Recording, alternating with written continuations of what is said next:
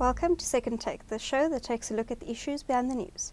The World Bank released its latest South African economic update this week, which included a focus on the country's shifting demographics. Terence joins me to discuss some of the findings. Hi, Terence. Hi, Chanel. The report says the window of opportunity is still open for South Africa to reap a demographic dividend. What does that mean? Well, we've got a young population, and over the last 21 years, we've had 11 million people of working age moving into that working age population category. So theoretically, you have fewer dependents, both young and old, on that working age population. The trick is that during that period, we didn't create enough jobs. So the trick is to create enough jobs to reap that reward. So we created about nearly 3 million jobs during that period in addition to what we had. But 8 million people, 8 million more jobs were needed to really reap the demographic dividend. So in other countries, other parts of the world, having that large working age population, low dependency, has had major benefits for growth.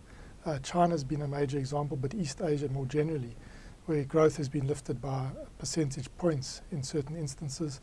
And you've had also higher savings levels, and there's been a virtuous circle that develops around that working age population. Now, what the World Bank has found is that South Africa, there was a view that we might be exiting that peak period of the demographic dividend, having had that 11 million people moving in over the last 21 years, and that we've peaked. But this study shows that we've actually still got a long tail of this demographic shift because of the nature of our population, and that up until 2069, we still won't have peaked in terms of the working age population growing ahead of those theoretically dependent on that working age population. So there's a potential, if we can create enough jobs, to reap major economic benefits. And the bank is on sort of the best case scenario, using the time frame of the National Development Plan, which runs to 2030, suggests that if we create the jobs for that working age population, which is going to be a really difficult task, given that we haven't really been doing it up to now. But if we did, we could double the size of the economy. We'd be growing at about 5.4% growth rate every year. And we would really basically eliminate poverty, extreme poverty in the country. So it's a major opportunity. It's one that there's been a mixed bag in the rest of the world. Some have grasped it, as in East Asia, others haven't, such as ourselves and the Latin Americans, but it's still an opportunity nonetheless. What does South Africa need to do to tap into that opportunity? That is the big question, and it really requires a number of things. One, the main thing is to create the jobs. So we've got 280,000 people entering this category every year.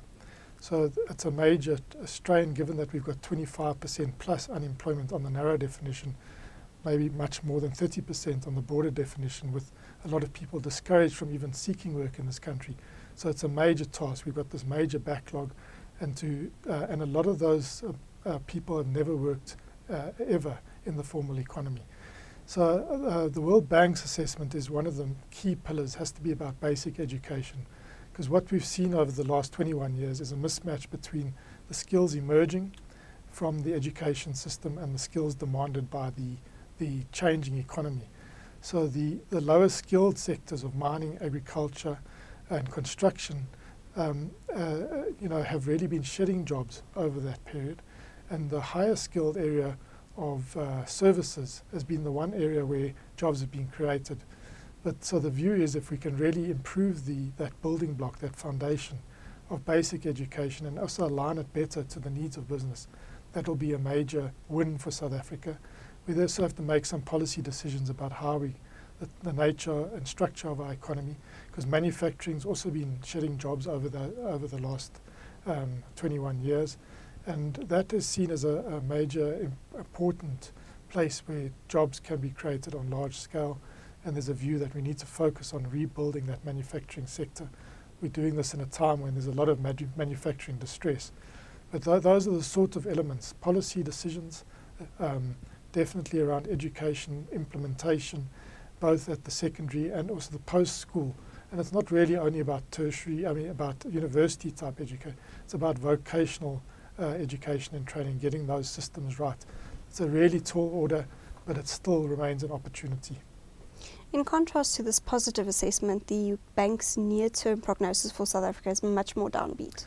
Yes, we all know that living in South Africa that we are really not growing at the pace that we should be to address our triple scourges of poverty, unemployment and inequality, and we need to try and find a way of growing at a higher level. The government has recently announced a 9-point plan which is really built around the National Development Plan to try and stimulate higher growth and investment, but we're not really seeing it feeding through yet into the figures. And in fact, the World Bank has downgraded its forecast for 2015 to 2% growth and 2% growth again for 2016, which is really not shooting the lights out. Last year we only grew by 1.5%, and that means actually we are basically not growing at all because of population growth now, outstripping the pace of economic growth. So we really are in a very difficult situation, and we're going to have to make some tough decisions, I think, to try and get ourselves out of this. We have to, one, deal with the power instability, the labour instability that is a constraint on a number of sectors, but we also have to start really getting this infrastructure program going so that we have some sort of light at the tunnel for a lot of businesses which are feeling a lot of gloom and doom at the moment.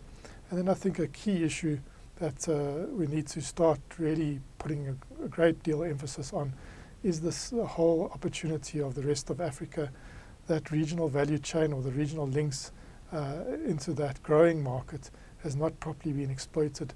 There is talk of a free trade agreement stretching from Cape to Cairo, but that has been really slow progress and painfully slow, and we haven't really seen the infrastructure, cross-border infrastructure, being developed to really facilitate that trade. So I think we need to start seeing in the next few months real emphasis on getting some of these basics right so that we can eventually start taking advantage of this opportunity of the demographic dividend. Thank you. That's the Second Take Show for this week. Thank you for watching, and join us again next time for more news analysis.